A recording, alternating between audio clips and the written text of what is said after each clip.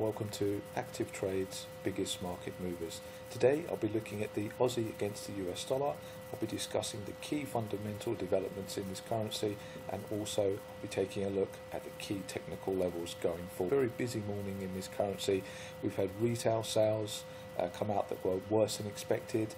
We've also had the continuing situation where you have the election ballot count going on, and it's so far not spooking the market. And also we've just had the RBA monthly interest rate decision and the statement come out, and so far we haven't had an overly dovish or an overly hawkish statement, and the market has been as high as 75.40 in trading this morning. So technically in this pair going forward, the last time we discussed it, we were looking for a pullback under the 7400 level for bulls to potentially step in, and they have, and it's been trending up very nicely from that area, and any pullback has really been a chance to get long.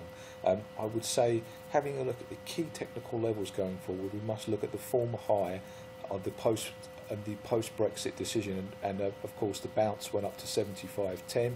We've broken that, and we're now sitting on that technical level now. So 75.10 is a key technical levels for any bears who are looking to take this one down. We need to see this pair close under the 75.10. Alternatively, if there are still traders in there who want to take this up higher, they'll certainly be looking to challenge the recent high around the 75.40 area, and I think that's a key.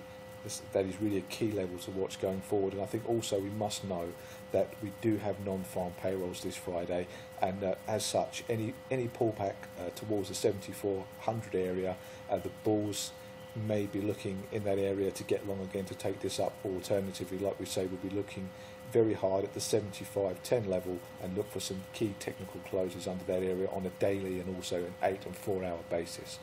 Thank you very much. This has been ActivTrades Biggest Market Movers.